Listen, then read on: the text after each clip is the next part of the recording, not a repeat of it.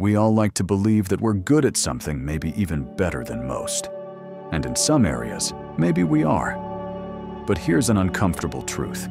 You're probably wrong about how good or bad you actually are.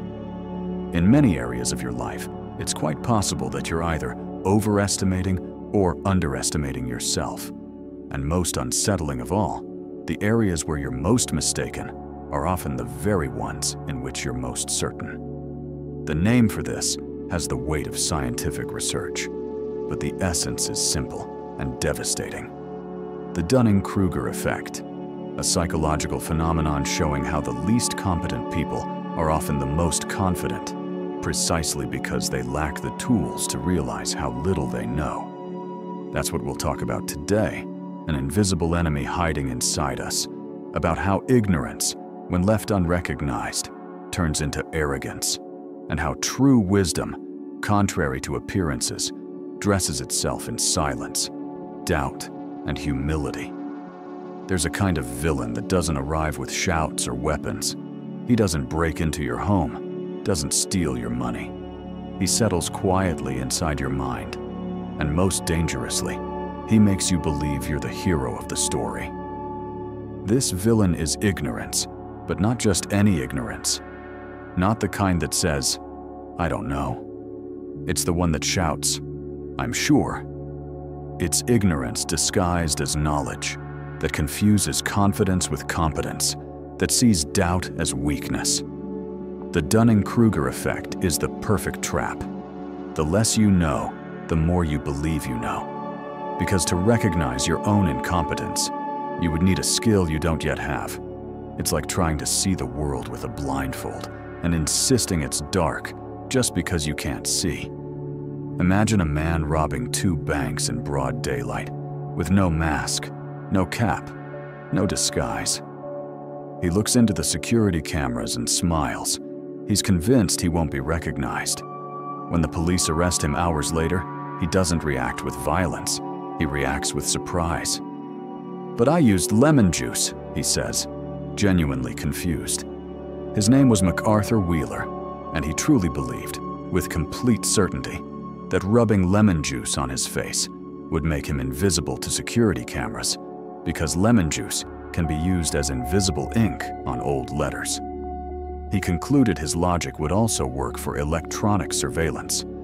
At the time, Wheeler was shocked by his arrest and insisted his lemon juice strategy had worked. He even tested it with a camera before the crime, but police think he may have misinterpreted the results. According to police, Wheeler's test could have failed because of a faulty film, misuse of the camera, or even a change in the machine's position during the shot.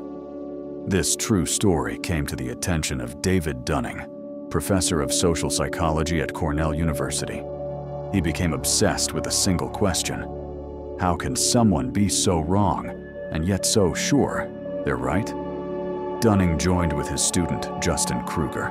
Together, they designed a series of experiments to test a bold hypothesis that severe incompetence not only prevents us from getting things right, it also blinds us to our own errors. And what they found was as shocking as Wheeler rubbing lemon on his face. The less a person knows, the more they believe they know. And the more they know, the more they realize how much they don't. They recruited participants and gave them tests on humor, logic, and grammar. After each test, volunteers were asked to rate their own performance and estimate how they compared to others. The results were alarming. The worst performances came with the highest self-confidence. Not only did they get more answers wrong, they believed they had done very well. The best performers, on the other hand, underestimated their answers. They thought everyone else had done just as well as they had. In other words, the more they knew, the more humble they became. And the less they knew, the more certain they were of their truths. It confirmed something Bertrand Russell had said decades earlier. The problem with the world is that the stupid are cocksure, while the intelligent are full of doubt. Bold ignorance is the invisible villain of our era. And perhaps the most tragic thing is this: the stronger it becomes, the more it silences the voice of doubt, the very thing that could save us. The case of MacArthur Wheeler was not just a poorly planned crime. It was a symbol of a universal human phenomenon, because in a way, we've all put lemon juice on our faces at some point in life, thinking we knew more than we did. Picture this graph. On the horizontal axis, how much you actually know about a subject. On the vertical axis, how much you think you know. Now, imagine what happens at the start of the curve. You've barely started learning, but your confidence skyrockets. This peak is known as Mount Stupid, the point where ignorance is so deep that it's confused for enlightenment. That's where the WhatsApp experts are born, the self-declared barbecue geniuses. People who read a headline and become epidemiologists, watch one documentary and become economists. Confidence rises faster than knowledge, and the result is an inflated ego floating above empty ground. But then something happens. You keep studying, go beyond the surface, and start to realize the subject is much more complex than it seemed. That's when you tumble off the peak and fall into the valley of despair, the moment when you begin to see the true scale of what you don't know.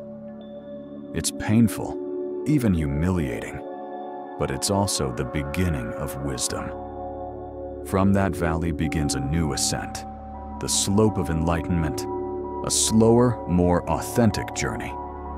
Your confidence returns, but now it's based on real knowledge.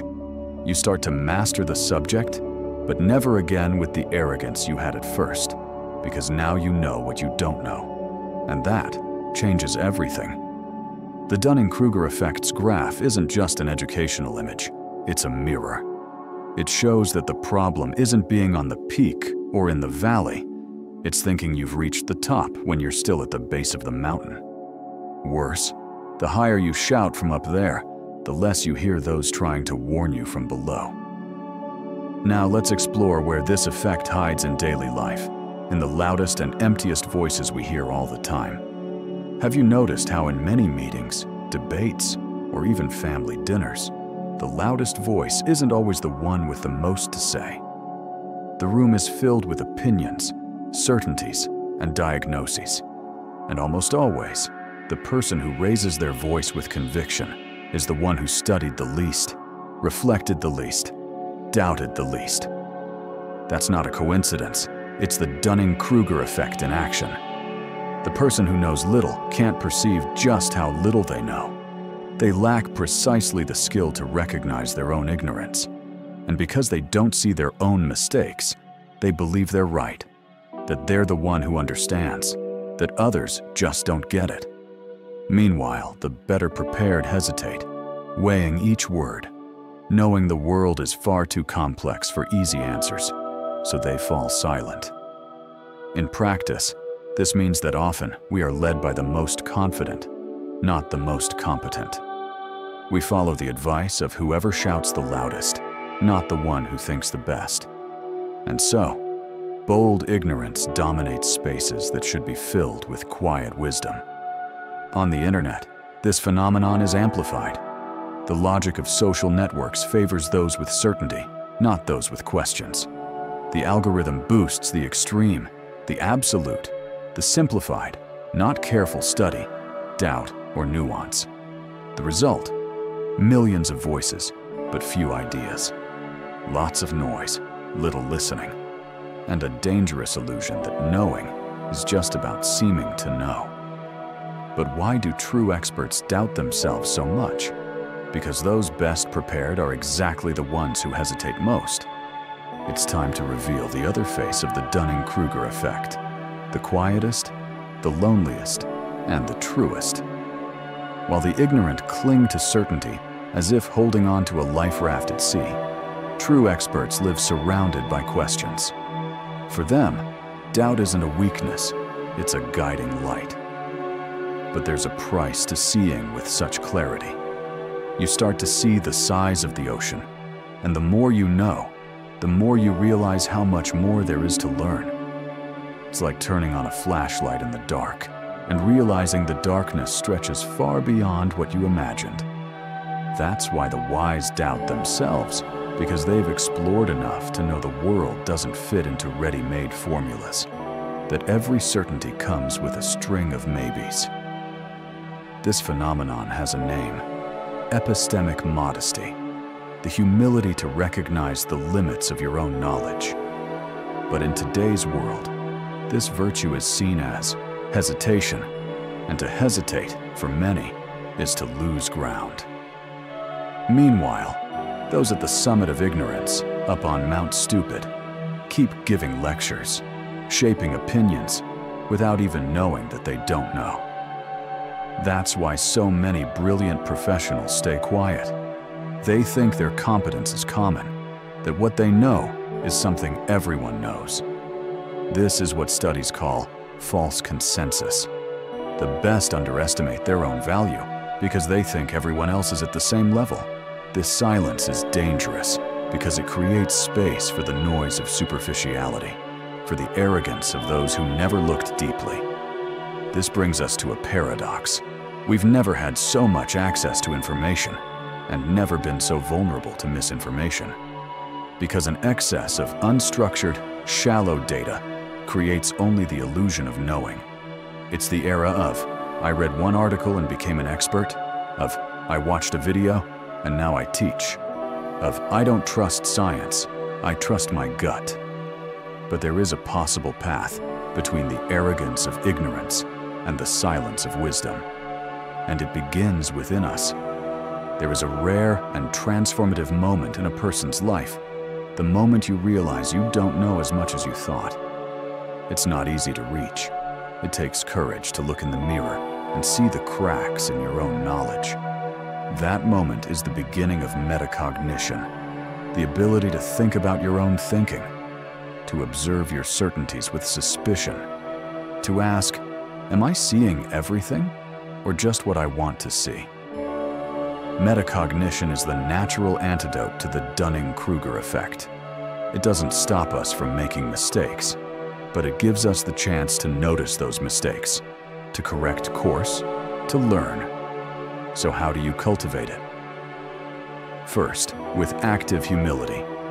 Just knowing we are flawed isn't enough. You have to want to learn, seek feedback, listen more than you speak. Second, with real curiosity, not the kind that just seeks to confirm what we already believe, but the kind that delights in the unknown, that asks questions not to win a debate, but to better understand. Third, with exposure to difference. Surrounding yourself only with voices that think like you is comfortable and dangerous. Respectful confrontation with other views is what expands consciousness. And finally, with time for silence. The world screams for quick answers, but wisdom requires pause. It needs space where doubt can breathe. The good news? Science shows that when an incompetent person truly starts to learn, they don't just improve their performance, they also start to recognize their flaws.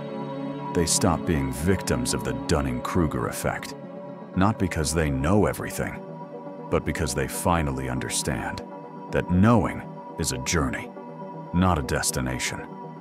And that's where true intelligence begins, the kind that doesn't need a stage or applause, the kind that can calmly say, I don't know, but I want to learn.